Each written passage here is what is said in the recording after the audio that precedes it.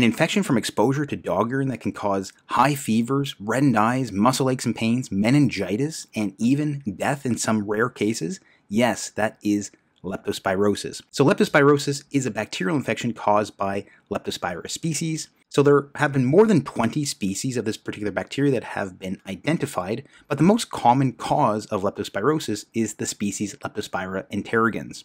So these particular bacteria are going to be what we call spirochete bacteria. So spirochete bacteria are these twirly bacteria, and they're going to be gram-negative and obligate aerobes, meaning that they require oxygen to live and grow. Now, as mentioned before, these are going to be transmitted to humans via contaminated water. We're going to discuss that when we talk about the pathophysiology in the next slide. And leptospirosis is the most common zoonotic infection globally. Zoonotic means that it comes from animals, and it's estimated that there are 1 million cases of leptospirosis annually, and 60,000 deaths are attributed to leptospirosis that occur annually as well. Leptospirosis is also associated with other zoonotic diseases like dengue fever and malaria. And because of where this bacteria is located in the world, and also because it can be transmitted via contaminated water, there are certain high-risk groups that are more likely to get infected with this particular bacteria. Some of these include surfers, agriculturalists, so anybody working in agriculture, dealing with contaminated water, especially in places where there are less sanitary protocols. And this has actually been one group of people in the world that have seen an increase in cases of leptospirosis, and also we can see it more commonly in sewer workers, again because of exposure to contaminated water. Now, leptospirosis is going to occur more commonly in tropical locales, so we can see it in the tropics, and this includes Hawaii. So Hawaii is also a place that we can get this particular bacteria. So how do individuals get infected with Leptospira interrogans? So as mentioned before, it can come from contaminated dog urine, but it can also come from other animals as well, including farm animals like cows, pigs, horses.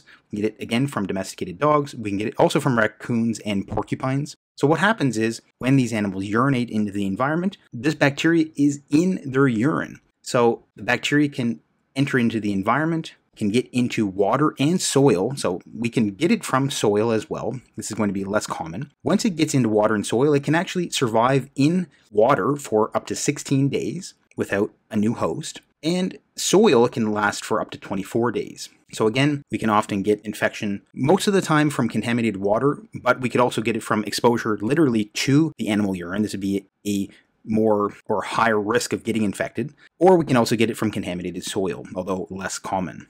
And then what's going to happen is it's going to enter into non-intact skin. So if you didn't have any scratches or any broken skin, you're not going to get infected. It has to be in a place where you've had broken skin or a cut, something that has disrupted the epithelial barrier.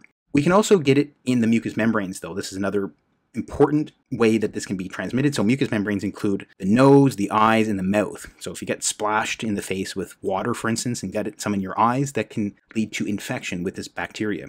Once the bacteria enter into the body, they can go into lymphatics, and then ultimately into the bloodstream, travel through the bloodstream, and then they have a predilection for residing in the liver and the kidneys, and they can even get into the central nervous system, or the CSF, the cerebral spinal fluid. We'll talk about that when we talk about some of the more severe complications of this condition.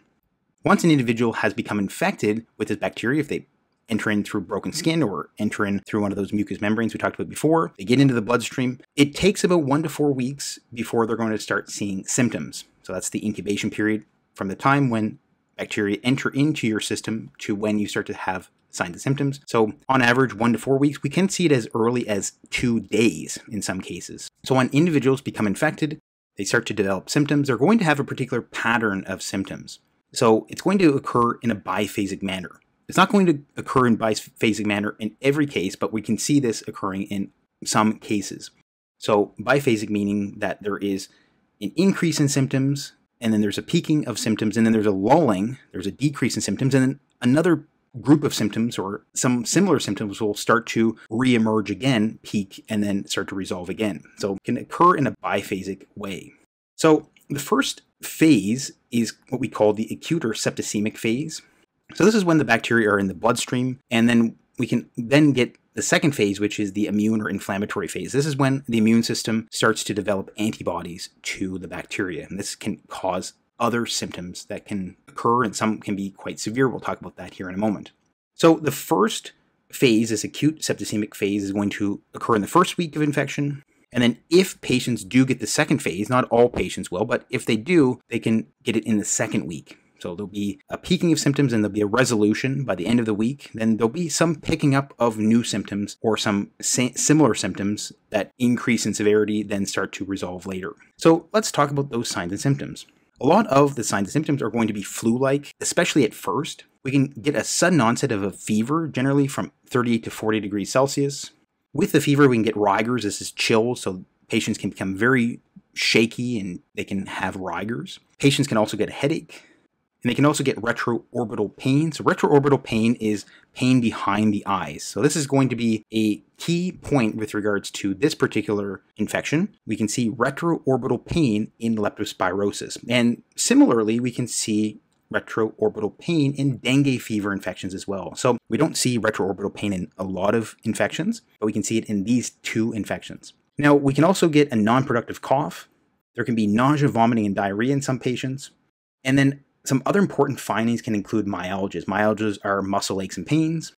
And especially, and more key with regards to leptospirosis, is that there's going to be myalgias of calf muscles. So the gastrocnemius muscle, the calf muscle, can become very achy. So this is a very interesting and important finding in leptospirosis. We can also see, interestingly, back pain or lumbar pain. So lower back pain can also occur in leptospirosis as well. Another key finding.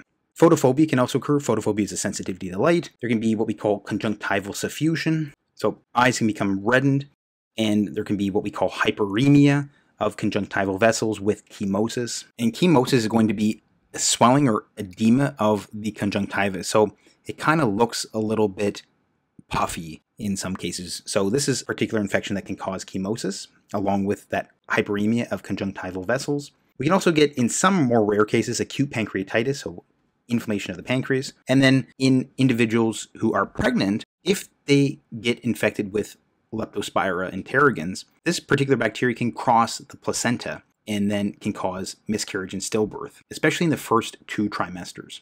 And because of some of the findings we talked about, including and especially the high fever and the retroorbital pain, this can be mistaken for dengue fever. So those particular symptoms can start to become better, they can start to lull, and then in some patients, they can have that second phase, that immune phase. So they start to have other symptoms picking up again. So they can start to have a recurrent fever. So they could have had that fever, and then the fever starts to get better, and then all of a sudden it starts to get worse again in the second week. That's the recurrent fever. This can occur in some patients. Uveitis can occur in this second phase, in this immune phase. And so uveitis is an inflammation of the uvea, and this can cause blurring of vision as well. We can also see a skin rash in this particular phase, and we can also get meningitis-like symptoms. So meningitis is going to have fever, stiff neck.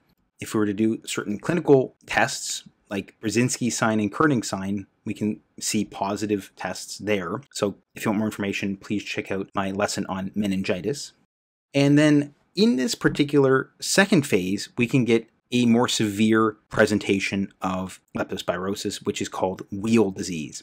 So wheal disease is also known as icterohemorrhagic leptospirosis. We'll talk about what these particular terms mean here in a moment. So essentially, wheal disease or icterohemorrhagic leptospirosis is a more severe form of leptospirosis. It's going to occur in that second phase, and it's going to occur in roughly 10% of patients. So 90% of patients will have those more mild symptoms we talked about before in that first phase, but there's going to be a smaller percentage that's going to get this particular variant, roughly 10% or less. So some of the findings we can see in wheal disease include liver dysfunction. So with regards to the liver dysfunction, we can start to get scleral icterus, a yellowing of the whites of the eyes, and jaundice, a yellowing of the skin. So icterus, we can see this similarly in this prefix ictero. We can also get kidney dysfunction as well. So we can get renal failure in some patients, oliguria. So oliguria is going to be very small volumes of urine produced.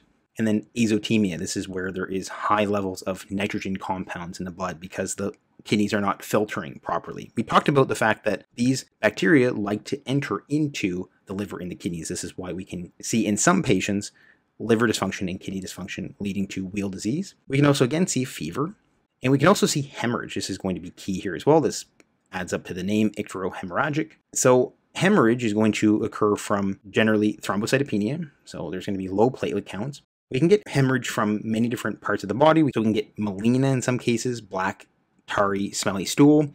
We can get hematochezia, which is bright red blood in your stool. We can get pulmonary hemorrhages, and we can also get subconjunctival hemorrhages as well. So bleeding in the subjunctival space.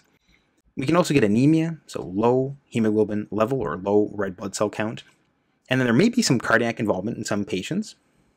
And then there can ultimately be systemic inflammatory syndrome and shock. So this can be where patients can have higher morbidity and mortality here. So this is what can often cause a lot of those deaths we talked about before. How is this condition diagnosed by clinicians? So it's important to rule out dengue fever. So because there can be some overlap in symptoms, we want to rule out dengue fever. So assess for dengue fever. You want to look for anti-dengue IgM and do a PCR. Once you've ruled out dengue fever, then you can look for anti-Leptospira IgM antibodies.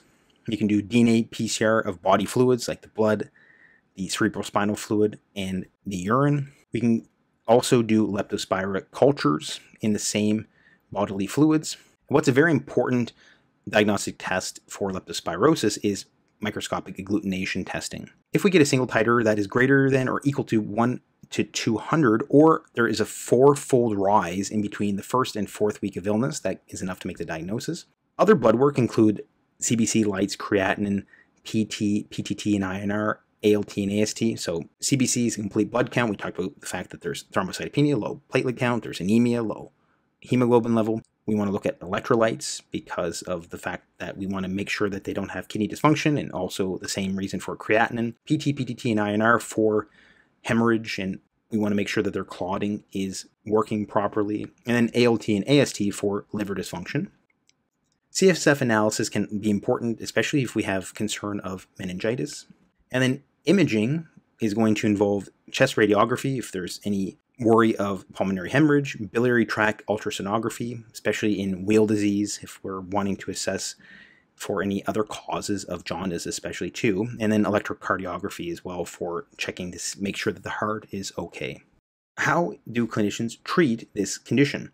So in mild cases, and some of those symptoms we talked about before in the first phase, antibiotics can be important. So we can get doxycycline. Doxycycline is going to be a key treatment.